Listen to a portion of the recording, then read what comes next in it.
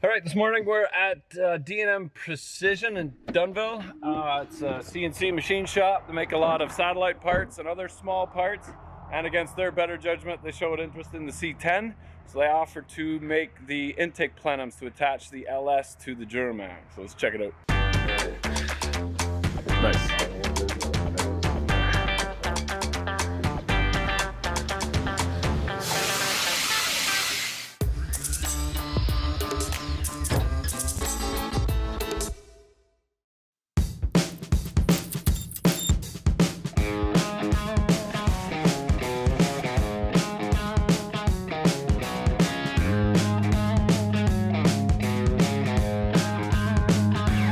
Here she is, 1964 C10. We're gonna put the Duramax and the two-wheel drive Allison in there, making it a legitimate tow truck. Cheapest air ride control system on the internet. The liquid urethane, you can make your own bushings. The only issue that we're having is the math. This will be a first. Stick around. You see how that shows, you tell me. The intake manifold's getting cut right now. Now we gotta build our exhaust manifold and figure out where our steering is gonna go. And as long as the Sniper is able to handle the amount of boost that a diesel puts out, we'll be laughing.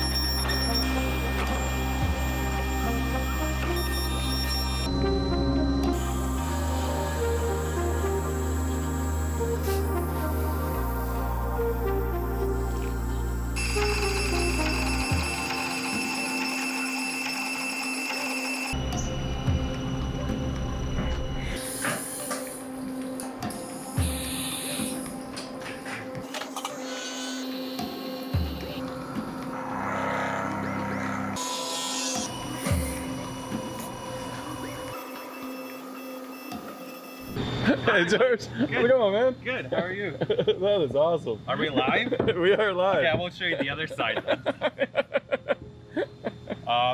So yeah, I got this side all done. Right on. So I scribed out where that would be. Roughly, yeah. Center to that port. Yeah, so we got our groove in there nicely for our silicone. So that's the little oops. So I I was thinking we could weld it. Okay. And then I can duck it again down to the thickness. Yeah. That's no big deal. The O-ring grooves in. Okay. The undercuts. We might have to Y these, like beam. Right. I'd rather do little than going big. Yeah. Yes.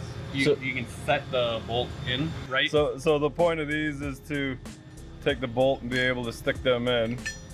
Right, and then we got to tighten those, and then leave this nice and big, so that's not necessarily where this is going to end up. That's center. Yeah, center, but I just did that just so you'd know where center was. Okay. Oh, very nice.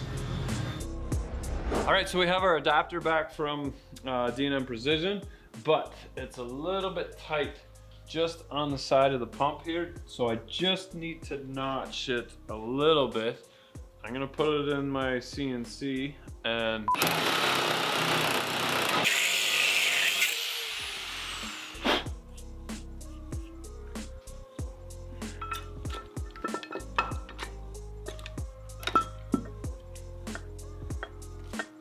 nice. Bolt holes line up. Very cool. So D&M, what he did was he etched the ports from the Duramax heads to the center of my LS heads. So this is centered between the two ports on the Duramax. Now I need to create a port to go from here and here to here. Now I didn't want him to do any more or start drilling any of the holes, because I have to make sure that my runners don't interfere with any of my fuel lines. I have to have these sitting here to not interfere with the intake plenum on this side and the fuel lines from the CP3. They cut me this again because I damaged the one, so that was stupid on my part. It was after 8 o'clock. Even still, this is 100 times better than the stock intake plenum, and as long as the sniper is able to handle the amount of boost that a diesel puts out, we'll be laughing. But we were doing some R&D for Holly and letting them know how much their intake plenums are good for. They've been tested to 15 PSI. They will be tested to about 50, so. So I had D&M cut my accesses to the bolts as small as possible because I didn't know if they were going to interfere with the flange or where those are in relation. So now that I know that I've got my adapters will bolt in, clearance the CP3 pump, I'm going to add my fuel lines, and then I can move my intake plenum to where they aren't interfering or touching anything. I can start connecting the single hole from the sniper to the dual hole on the Duramax head, because it's a 4 valve per piston rather than 2. This is the 100 PSI or so coming from the fast system to the CP3, which will turn that into 20,000 PSI and feed the common rail of the injector. So we've got our main fuel coming in right here, which goes to our CP3 pump, comes out of the pump and goes to this block, which evenly distributes it. We've got our fuel pressure sensor to tell the computer that we have enough pressure to fire the injectors. From there, it gets split off into the two. We've got them running from one bank over to the passenger bank, which fires these 4 injectors, and this bank feeding the driver's side injectors. This is the fuel pressure regulator. So there's a giant spring in here which gives the proper pressure, which is somewhere around 20,000 for the injectors, and the rest gets leaked off. This used to be a T, which had 3 fittings coming in. I have to sneak this between my runners, and then I'll put my T down below here. Once I have my intake bolted down securely where I want at the right angle, I can do my return lines. I have my return line coming here bolted to the back of the head as well, and I need to have the return from the injection pump, the return from my front of my cylinder head injector return. The other cylinder return comes from here, and then the return from the main pressure. With all those returns, they'll go back to the tank, and those are low pressure, so I can use rubber hose like they did right here. I'm gonna try and use steel, bend them up real nice. I wanna stick my main harness, which is these 2 plugs on the very bottom underneath here. If I've got room, I'll put them on the top. I don't think I have the room. The only problem with that is if this ever leaks, it's gonna leak right onto my wiring harness. Not ideal, maybe I'll put a cover on it, but this needs to be bolted down and these lines need to be secured as well. We'll worry about that after we finish our intake plenum, which is going to sit like this. I got one right here, like this. I absolutely love it because there's some projects that were just fighting me, and this one just really seems to come together. The main fuel line sneaks between these 2 runners, and then the return is nicely hidden between these 2 runners. Everything else, the entire fuel system gets hidden underneath the main intake plenum. So when you pop the hood, you see this, and it's just bam, pops you in the face. All that messy wiring, all that ugly fuel lines, all of that is gone, and I'm just loving how this is turning out. Imagine a nice shiny turbo right here, another shiny turbo right here, some nice piping going to 2 intercoolers in the front, and this is the best part. This cylinder head has a turbo which will feed air to my intercooler. it will pass through the other intercooler, get fed into this intake, which the runners points it back at that cylinder. So this boost pressure and this wastegate is monitored by its own boost pressure from that side, the way that it all works together. It was like this was designed for this Duramax. I'm so excited. Now I know that this kind of fits, my fuel lines are gonna work. It wasn't up until this point that I knew that it was actually gonna work. And that's super cool. Once we start running our runners, then I can make these smaller. I can make bigger access holes to my bolts that hold it down. I had D&M make these as small as possible in case it interfered with the runners. As soon as I'm done all that, they're gonna take it back. They're going to redeck the top and the bottom, clean up all of my edges so it looks nice and neat and professional like it was meant to be. And we are gonna have a one-of-a-kind Duramax swapped 64 C10 bagged tow truck. Here we go.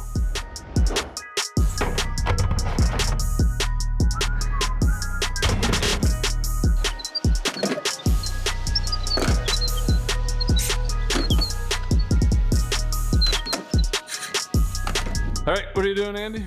Just taking apart the gauge right now. Gonna pop this out. We have a new Teletronics gauge cut that just came in. So we're gonna pop that out, put the new one in, hopefully reinstall it and it'll look nice. Taking out the clutch pedal, clearing everything out in the back here. Took the steering column out. New steering column's coming in. From I Did It, yeah. While everything's clear, get this floor cleaned up, make it look brand new again. No, we're not. Oh, just kidding, making that functionable. We'll weld in some floor panels. We'll sound barrier the whole thing. We're gonna have the exhaust coming like right by the footwell, so it's gonna be hot. Like your feet are gonna cook. And I don't think we're gonna have AC in it right away. So we'll insulate the floor and we'll insulate the muffler. The muffler is gonna be basically right underneath the seat, and then the stack is gonna come right in behind you. You have to sweat. You can't have a rusted patina and have air conditioning be comfortable, but we're gonna make it as comfortable as we can. We're gonna put a nice interior in it. We're gonna get rid of these door panels, get rid of this fuel tank. We probably don't need that exploding behind exhaust right here, just exploding. We have to weld in a new tunnel, so we might have to buy a wheelbarrow or something. I got a wheelbarrow at the yard. All right, wheelbarrow for the transmission tunnel. Get some carpet and everything in there. The steering column, it was pretty sloppy. We did take the flange off of it. We don't have the I Did It steering column yet, but we will. We should do something with that. What should we do with that? Well, either maple syrup or beer. Let's go maple syrup. Let's go maple syrup. Let's go maple syrup. Big hose coming from the back. Yeah. Yeah. Aaron, it's Andy here. Just so you know, I pulled out all those switches except for one. Now Rich is gonna take the glory and pull the whole cluster out. Okay? Shh. All right, see you, Rich. See you, Andy. Thanks for all your help, man. Yeah, no problem. Appreciate it. Clean up all the scrap from the inside there, so. Sounds good. Yeah. We'll keep going at it next week. Okay, sounds good, buddy. See you, man.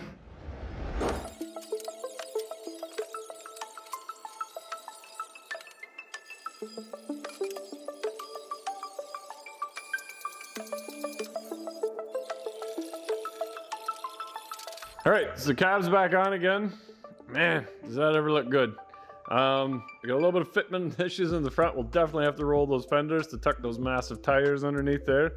But we'll worry about that another day. It's close enough that it's gonna work. I won't be able to drive it with the air suspension down, but that's okay. I did lift up on the frame and they turn nicely inside there, so that's not an issue. I think I'm gonna cut the wheel wells right out, go right up to this bar here, and because I have to cut a big hole there for the exhaust is gonna go around this way and then go nicely beside the frame. Have to bring the turbos forward a little bit. One to miss my steering column, and then I have to put my hydro boost there as well too. So that little brake booster is gonna go. We're gonna have a nice hydro boost on there. That would be on the GM trucks. Then we can start running our brake lines and stuff. I can put a 38-inch wide radiator in there. I'm gonna cut that out and we'll order a radiator for it. I gotta figure out how to mount those so I can start running my headers and my collector and stuff.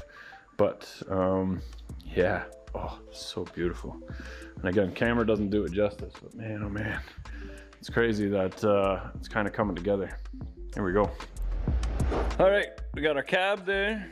We got our engine in there. And to figure out where our steering is gonna go, I did it. Steering column. So nice. Column shift is still the automatic. So that comes with steering linkages and some brackets.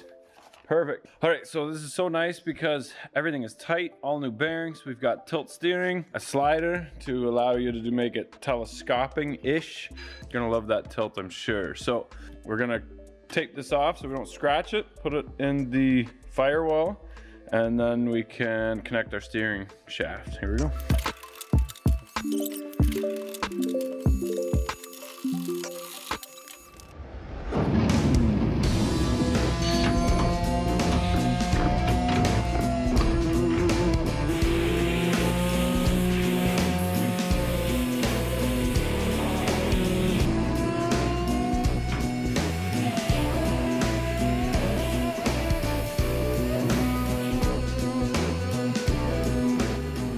All right, so we're back at D&M. George, how you making out? Good, good. Yeah? Things are plugging away. Okay, so I took the block back from him. After I got it, we left the holes nice and small on where the bolts go, just because I didn't want to interfere with our new intake. And I had to figure out exactly where this went. Once we did that, I kind of butchered a hole just to show him where I wanted the runners. Now you're able to kind of map this and drill the other ones? Yeah, I'm gonna work on it, drill through, get rid of most of it for you. Okay. So it's not as bad. Okay. But yeah, that's what all this is. Yeah. It'll get there. We'll get it. Beautiful. So now we can get at the bolts. We can do the full swing on this will be the top. And then the holes at the bottom, I can go in with a wobble socket and tighten those on. So beautiful. Just the only thing is the wall, the thickness here, it's iffy for the runner. Oh, okay. Because that's where the port is. Right, close. right. But Okay. on this one, you've got it angled away, so you should be good. Yeah. Awesome. I'll leave you to it. Thanks, Okay. man. I'm excited. Yeah, it's gonna turn out good. Yeah.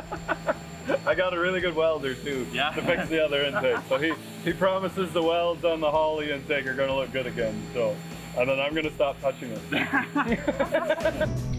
So I set it up this way with a stop. Little jack here to hold as I'm pushing down, and a couple bars of steel up here. So it's being held here, using this as a stop, and then I'm just using these long pieces of steel to help make it rigid up here so it doesn't vibrate. I got one side of the ports done, as you can see. I'm gonna flip it around and do the next side.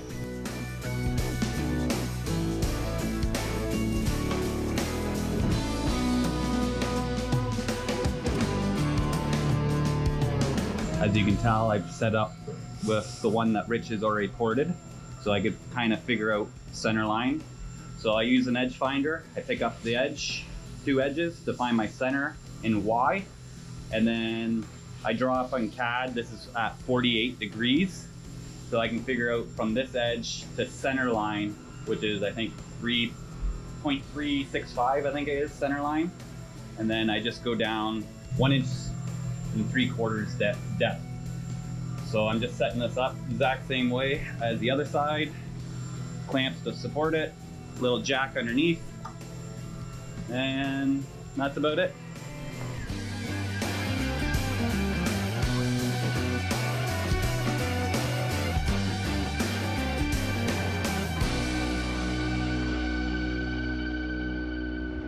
Okay, so I got my plenum back from D&M. Now D&M makes satellite parts for satellites, and they really don't want to be doing this as other than anything but a favor for a guy in town.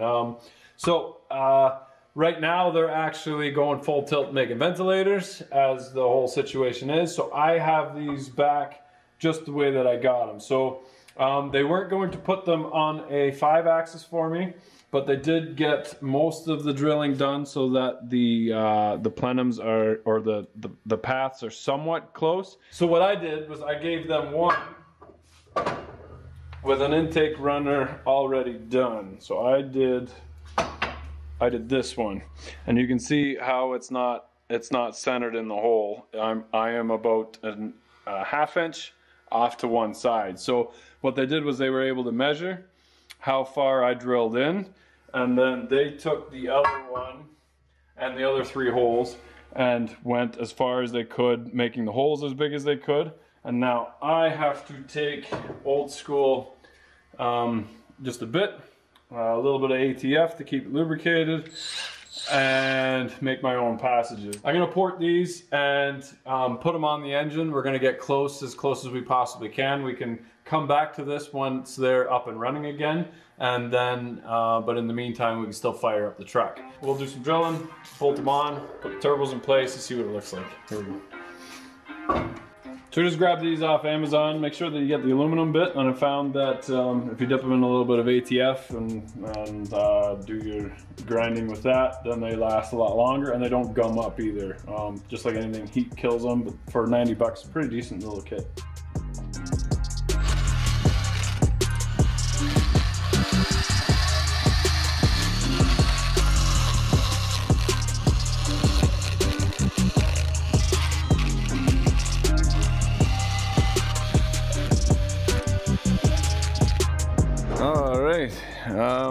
That is roughly how it is going to look under the hood of the truck. We've got our intake plenums bolted down on either side. I had to do a little bit of fabricating with my CNC machines, my very intricate CNC machines, to have the plenums fit around the CP3 pump. But we got it. I'm gonna try and move the engine ahead forward by sliding the mounts ahead on the front cross member there. And then I think I can pull the cab back off again and start working the fuel lines, making sure that all the clearances are proper for the fuel line. I got the one in there, it's kind of tight. Might have to notch the runner just a hair, and that's all right. Turbos are gonna sit right about there. I think I'm going to cut the inner fenders off.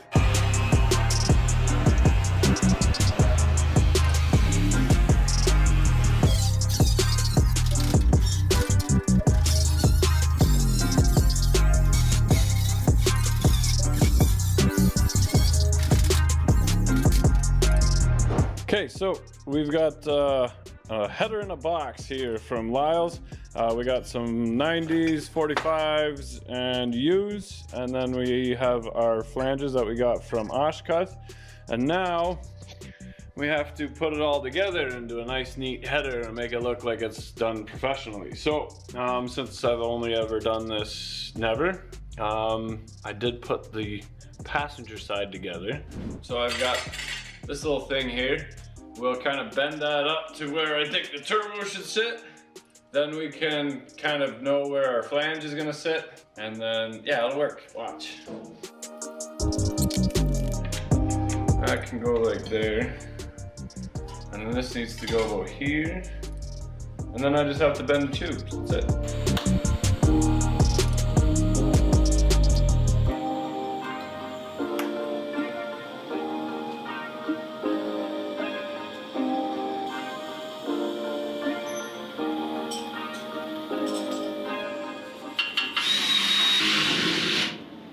And it looks something like this. And that didn't turn out too bad. I'm happy with that. Basically, we want our runners to all be the same length, not hit the suspension or the frame, and to have the turbo mounted as closely to the exhaust as we can. So the nice thing about this is we can tack everything together and then put it in our collector. And before we weld our collector solid, we have the option to kind of raise or lower or tilt the turbo if we need to move it a little bit. When it's all tacked together, you just cut the tack off the flange and off of the collector, and you can get around real nice without getting in the way of the individual ones. Then weld them solid onto here on the flange, and then before you weld the collector on, you can weld it from the top side here. So make a nice little piece that fits in between there into that diamond shape. Then you can weld it from the top without the collector on there. then pop the collector on, and then weld around the outside. So you've got nice room for the wand every which way. For now, we are going to tack my one plate back on here again with the turbo on there, whichever which way I like it. I did cut this one at the top here to bring it down a little bit. So if it's too short, I can still put my other one on there, which is just about 3/4 inch to an inch longer. And then I can incorporate this one into the other side. So here we go.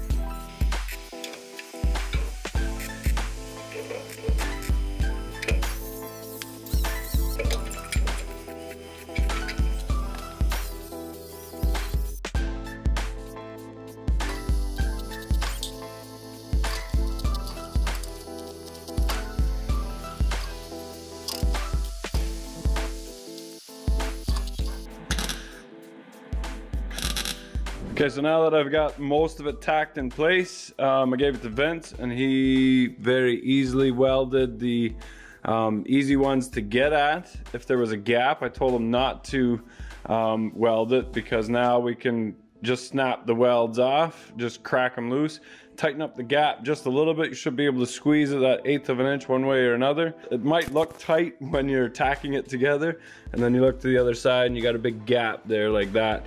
So if you're able to just run the grinder through it and just tighten up that gap just that little bit, redo the ones on the outside, you got a nice little header. Here we go.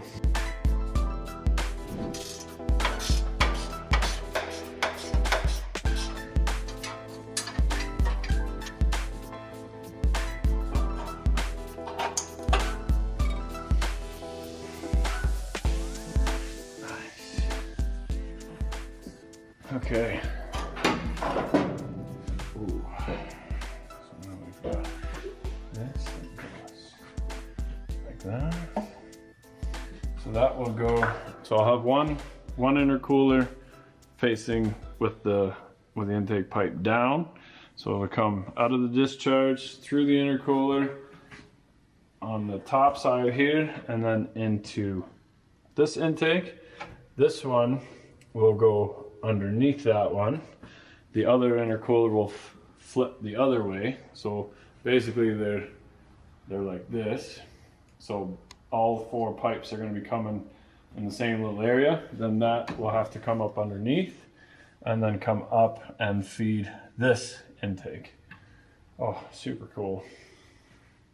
We got lots of room for our downpipe to come out the back, curl down, stay to the left of the frame. And then the muffler goes underneath the cab and then comes up behind. So I don't have to worry about that too much. The frame rail on the bottom of the cab is hitting the frame now. So we're gonna notch that because I want to slide the cab ahead as up to 1.5 inches. Just need a tiny bit more turning radius on the front here.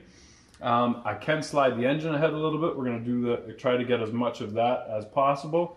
The way I did the headers is I can still move it ahead that little bit because the clearances aren't that tight. It's not as tight as a Mercedes, so it gives us a lot of options.